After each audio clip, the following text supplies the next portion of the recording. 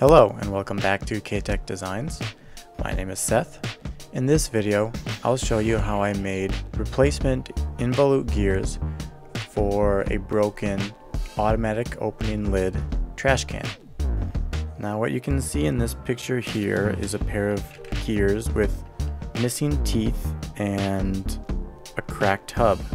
Now these are pretty small. The largest one in diameter is about 3/4 of an inch. And generally speaking, it's very difficult to 3D print fine features, but these were just big enough that I was able to produce parts that were properly functional. So in this video, I'll show you how I modeled up the replacements. And with that, let's get started. So let's model up the small gear first. So from the start page, let's create a new part. I'm going to create a part container. I'm going to go to the part design workbench and create a body. Now we need to go to the part design workbench tab up here, and that's where we'll find the Involute Gear application. Now we need to set the number of teeth, the module, and the pressure angle. Number of teeth is pretty easy. I came up with 28. And the module is the ratio of the pitch diameter to the tooth count. And the pitch diameter is about right here, which is where the mating gear teeth come in contact with the gear here. And that's pretty hard to measure. So in my measurement, I got an estimate. And I came up with 0.633. The outer diameter is 19 in this case, so what you can do is estimate the pitch diameter, make the gear like this. We'll go ahead and apply it. And then what you can do is use the measure tool and see how close you get. So that's pretty hard to see, but it says 19. So roughly 19 millimeters, which is what I measured. So I know that that ratio is correct. Let's clear those. Now with your Involute Gear profile created, we can click on that and we can create a pad. Now the pad thickness I measured was 3 millimeters. So that's pretty easy. Next we need to do the smaller tooth profile that extrudes out of here. So let's do another Involute Gear.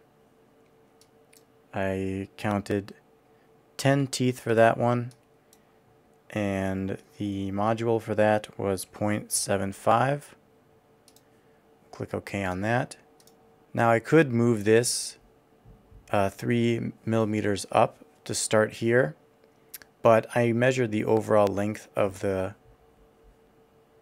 gear, and that was easier to do for padding this, so we'll go ahead and just pad that the full length of the gear, which is 11 millimeters.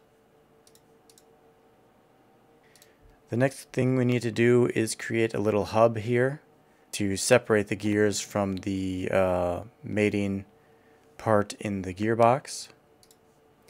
So let's start that hub on this surface, or let's create a sketch and then move it up 11 millimeters.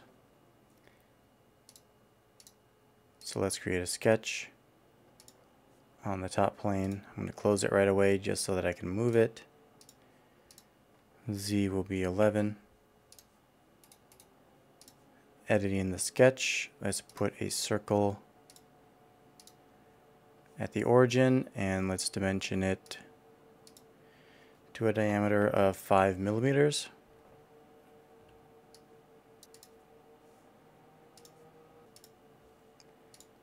And let's extrude that up 0.5 millimeters. Alright. The last step is to make a hole for the shaft to go through. And that of course goes all the way through, so we'll just put the sketch on the top plane. We'll place a hole at the origin and dimension the diameter to 3.2 millimeters. We'll extrude a pocket and we'll make it through all. We might have to reverse the direction. There we go. And that's it. That's pretty easy. I really like using the Involute Gear tool because of how simple it makes designing gears. You don't have to worry about this profile at all. All of that math is done for you.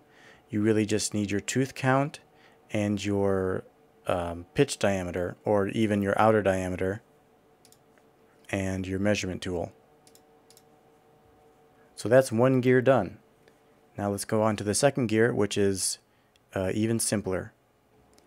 So again, from the start page, let's create new.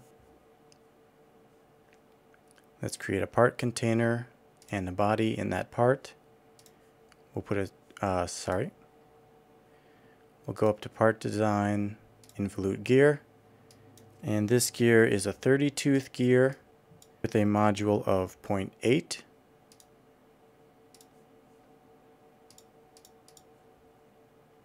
The pad thickness is 5.4. Now let's make a hub. So we'll do a sketch on the top plane.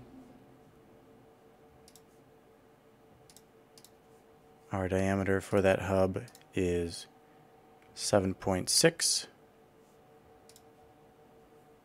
I'm going to move that 5.4 and then pad it. The hub thickness is 1.55, and the through hole, we'll do that on the top plane, and it will go through all. That diameter is 5.2, and we'll pocket that reversed through all. Now this part actually, if I was to completely replicate the original gear, should have this hub on both sides. But I'm designing this for 3D printing, and to have the hub on both sides would mean that I'd have to have support material underneath this. And if you know anything about printing with support material as the same material as a main body material, you'll know that the supports are hard to break away and the surface left behind is usually really rough, and I want these gears to mesh properly, so I opted to do it this way. And it just so happened that the gearbox allowed me to do that as long as I had the hub in the downward position inside the gearbox. Alright, that's it. This is a quick little video, a nice little introduction into creating Involute Gears.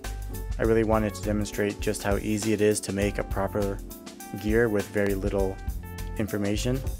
This is a nice little project for me because the automatic trash can is a very nice modern amenity, and I was really not looking forward to having to buy a completely new unit to replace it. So that's another benefit of FreeCAD and at-home 3D printing, is just fixing little things here and there that you just can't find replacement parts for. Alright guys, that's it for this video. I hope that was informative. I hope you learned something new about FreeCAD. Please leave a like if you liked the video. Please leave me a comment and let me know what you thought. And with that, I'll see you in the next video. Bye.